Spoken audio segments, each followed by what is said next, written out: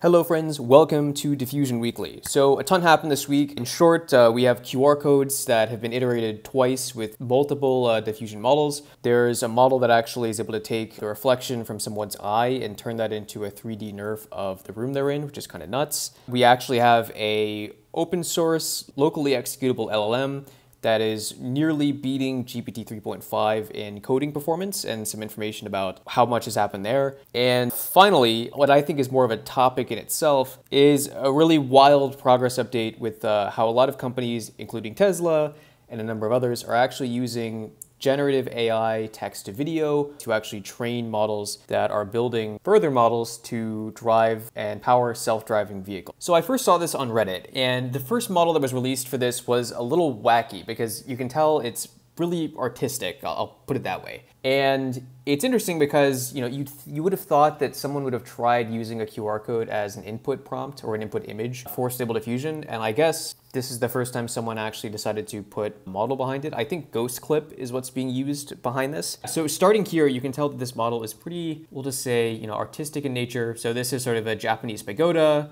We have the squares here. This is sort of a more anime situation. Somehow AI stuff always seems to end up there. This is a nice pattern of sorts that has kind of a texture that feels like marble, which is pretty cool. And all these scan, by the way. And what's crazy with these to me is that there's some where you can barely tell it's even a QR code and they still scan. And I've done some side projects with that have actually been acquired that use QR codes in a professional context. And it actually is wild how much research has gone into developing effectively AI that scans QR codes. So it's ironic that we're now coming at it from the other side of the equation. This one is really cool because I think the prompt here was some kind of circuit board, or what it looks like if you look at a circuit board with an X-ray, which is actually used in industry quite a bit. So I thought this was cool because that's what jumped out in my head. The next one here, there are a lot of textile ones, which are sometimes cool, but they make these squares pretty obvious. And you can tell these get really abstract. Like this one, if someone didn't know what a QR code was, they probably would have thought it was some bizarre art or Japanese looking one.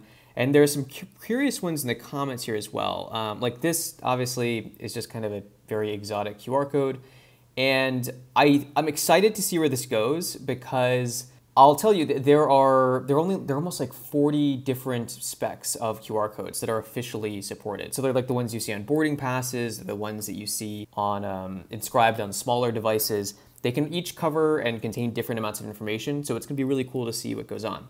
Now, the next step of this controlnet fine-tune was one that is, I would argue, almost more artistic, but also is easier to use in advertising and to just identify generally. So this is a QR code of the Golden Gate Bridge. You can clearly see it's a bridge, it's a sunset, and I honestly like this fine-tune better. I'm not really sure why, but it just feels more cohesive and a little bit easier on your eyes. Some of these legitimately just hurt to look at. This is one that uses New York as a background. There's some taxis down in the background, which is an interesting touch. And the guy that released this is Dion Timmer. And I honestly really like his approach here because these are they're just more usable. This, if I saw it in an ad, I'd be like, oh, that looks super cool. There's this interesting kind of trick here going on with making this look kind of like an aurora. It's airbrushed. And these all still scan. And these actually scan more consistently with a number of devices compared to the initial model that was used. Yeah, so then there's this cool Japanese one. And I like these more. I think they're more practical.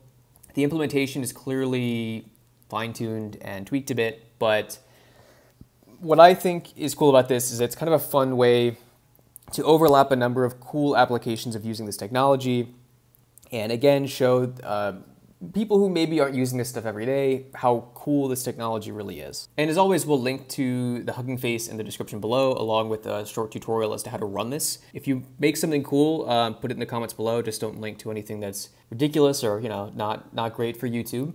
So the next paper or concept I want to cover is incredibly cool. It's obviously experimental, and it's something that's a little weird and kind of futuristic and dystopian in a way, but it's absolutely incredible, and I think it starts to show some of the inference abilities and just things that we thought were just not even close to being possible that are now possible because of a lot of technology that has resulted from AI development. So this obviously uses AI, it uses NeRFs, it uses a lot of complex optical mathematics and understandings of how we look at reflection. And at a high level, what this showcases is kind of a paradigm shift in how we look at graphics and optics. So in the past, with GPUs and in video games, just because they're an easier example, there was this idea that in order to get photorealism and to get realistic reflection and diffraction, things that make an image or a video game look super realistic, that you actually had to simulate as much of that as possible, that you had to simulate every photon of light bouncing off something and then getting scattered by something, and you had to have perfect textures and perfect everything. And curiously enough, we realized that at some point there's a limit to how many polygons you can render in a single space, and there's a limitation just compute-wise as to how many particles and photons you can actually render per frame and get decent performance. A great example of this is how for the longest time before NVIDIA's AI-backed shaders had sort of been worked out, it's why games like Cyberpunk 2077 were basically unplayable even on freakishly powerful hardware. And the paradigm shift that's happened is, in the industry of graphics at least, is there's been a shift to, as opposed to perfectly modeling smoke by physics or perfectly modeling reflection or diffraction or how water looks. The idea now is build an AI model, get it as close as possible, compare it to physics in the real world, get it pretty close, and then iterate until you have something that looks kind of what you wanted in the first place. And this is a very cool example of stretching that about as far as we can go currently with what is publicly available. I'm sure DARPA has created other freakishly powerful things that they don't really want to show us. So the idea of this is kind of interesting, and this is what the abstract says. So this says, the reflective nature of the human eye is an underappreciated source of information about what the world around us looks like. By imaging the eyes of a moving person, we can collect multiple views of a scene outside of the camera's direct line of sight, so like behind and around the entire camera, through the reflections in the eyes. In this paper, we reconstruct a 3D scene beyond the camera's line of sight using portrait images containing eye reflections. This task is challenging due to 1, the difficulty of accurately estimating eye poses, 2, the entangled appearance of the eye iris and the scene reflection. Our method jointly refines cornea poses, the radiance field depicting the scene, and the observer's eye's iris texture. So they're using NeRFs here, which we've covered before. We further propose a simple regularization prior on the iris texture pattern to improve reconstruction quality. Basically, it worked. So the code hasn't been released yet, but looking at some of these a little bit closer in terms of the reconstructions, it's just totally nuts. Some of these are better than Luma AI scans of rooms that were just taken with iPhones and LiDAR. So the fact that this is being done without LiDAR is, in my opinion, kind of nuts. And it's pretty good. Like, what's nuts is to think about how the sensors used to take these images were not wildly experimental or even really the highest quality you can get or that you even need.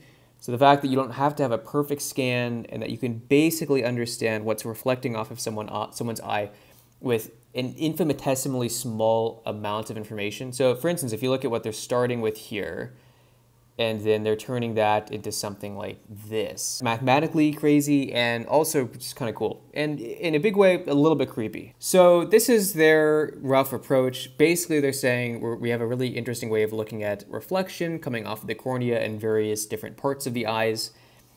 So that's kind of cool. Obviously, this is probably only going to work well in a pretty well-lit room. Yeah, you know, I feel like that's fair to say.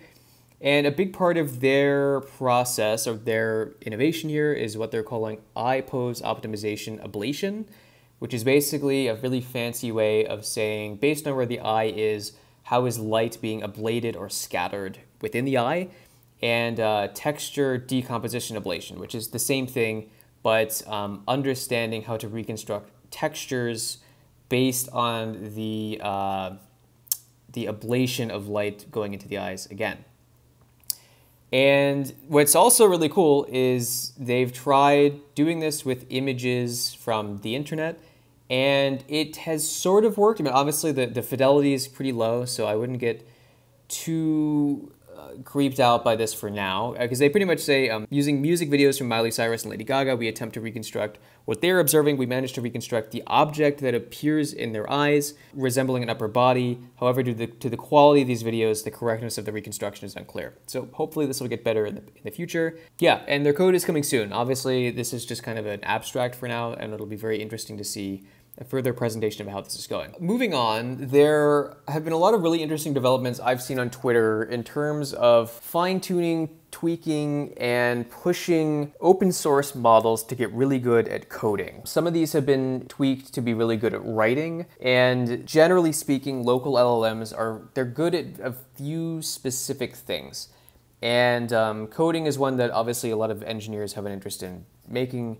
So every day I probably see 5 to like 12 posts with people showing benchmarks of their trained models that get close to, the gold standard, which is, GPT-4 or GPT3.5, only because they're not open source, so we don't know how they necessarily work. Google has made some shots at this, so there's, AlphaCode, there's Palm Coder, and Microsoft also obviously has a few that they power GitHub Copilot with. We're just starting now to see a lot of these bespoke models that are coming just from individual researchers, sometimes small groups, actually getting really close to being about as good as GPT 3.5.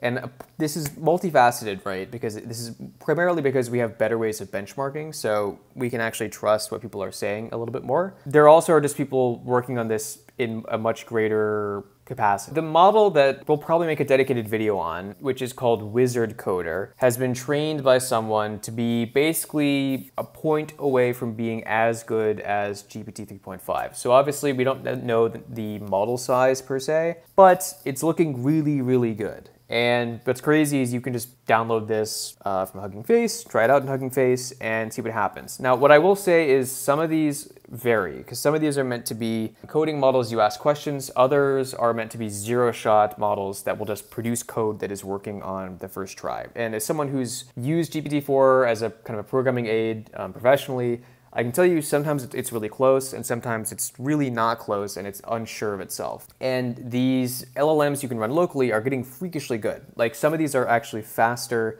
and more responsive than GPT-4. And obviously the issue with GPT-4, even if you have a pro account, is you're limited to like 30 requests an hour, which is crazy. What's interesting is, the feedback here really is that, and Anton you should totally follow, by the way. He has very solid opinions. He's actually probably a better person to talk to about some of this stuff than I am. Yeah, so his thoughts were, this is the highest benchmark I've seen on human eval, which is one of the benchmarks at 15 billion parameters, which makes this model possible to run on your own machine using 4 or 8-bit weights, which is kind of cool. That basically means how much of the weights you can actually fit into memory with having a reasonably sized GPU. And the other comparison here is just percentage tests passed. This is basically zero shot, how many times the model created code that passed tests in a run-of-the-mill test suite for software that's actually part of this evaluation suite. There have been a lot of technical papers that have actually looked at how good GPT-4 is at this stuff. It's kind of cool because the numbers shown here are the same as the technical report used in GPT-4. It could be that the models have improved, or maybe the benchmark code is a bit different, but regardless, the numbers are impressive. Now, what's also cool with this is there are people who are already iterating on this. So for, Technium is another great person to follow if you like kind of the local LLM scene, especially for the coding stuff. Yeah, Wizard Coder is just super cool. They are a collective of engineers that have been working on this, and Wizard LM is also incredible. I use it locally and I doodle with it in my free time. And the final topic I want to get to, which is not really one post or one paper, but it's one of the more convincing steps in using generative AI to train autonomous vehicles that I've seen in some time. So for those of you who don't know, when self-driving cars are trained, especially at Tesla, the reason Tesla is so good at this is because they have cameras all over all their cars, and for the most part, all the video those cars see and all the inputs they get from drivers and all the inputs they get from people who are testing FSD or full self-driving,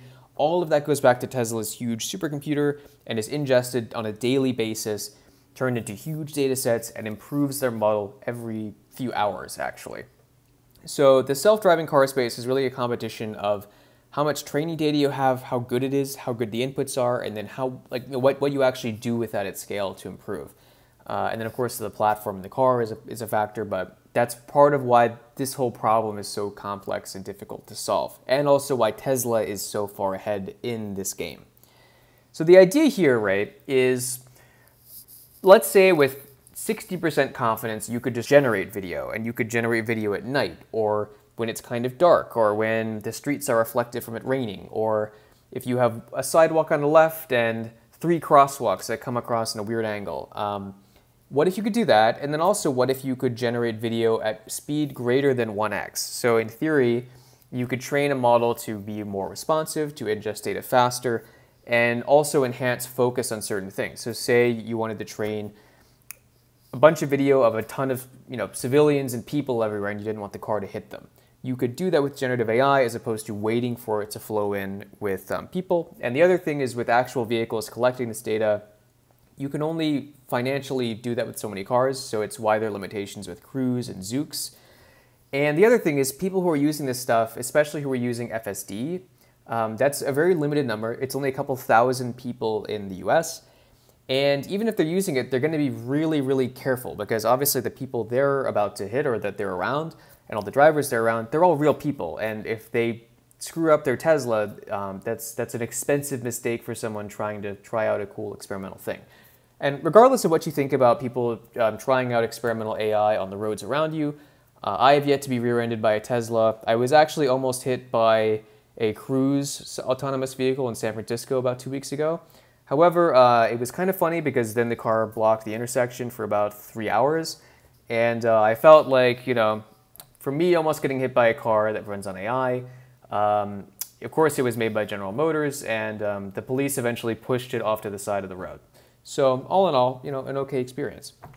So this model is called Gaia 1, produced by Wave AI. And what's curious is there are actually companies that are just focusing on generating this training data and then selling it to as many people as just whoever wants it. But I think it's important to mention that there are a number of other companies doing this. NVIDIA notably has been doing this probably, I think, since 2015. So, not something that is any one paper, but I think this is one of the first mass market uses for generative AI that actually is just blowing everything out of the water. So whoever gets this right and whoever can get some sort of government licensing behind it will be very wealthy, because there are a lot of companies trying to break this problem, and if you can provide accurate data for any number of locations and have it be detailed enough that they trust it won't ruin their model, there's immense value there. So this is the last one for today. I will say I'm very, very excited about some very cool GPU stuff I found on the internet yesterday. So stay tuned for our video covering AI rigs, specifically GPUs. We have some 5090 news. And also kind of a last call, if you're an AI developer or you do AI stuff and you use a desktop with big GPUs attached to it, tweet us a picture of that at AIFlux. And yeah, we'll put it in our video. And I think we might do that as a live stream. If you really don't want us to do it as a live stream and you made it this far, tell us in the comments. But yeah, as always, I hope you guys learned something. If you think we screwed something up or you want us to do a correction or go into something in more detail, please let us know in the comments, and we'll see you in the next one.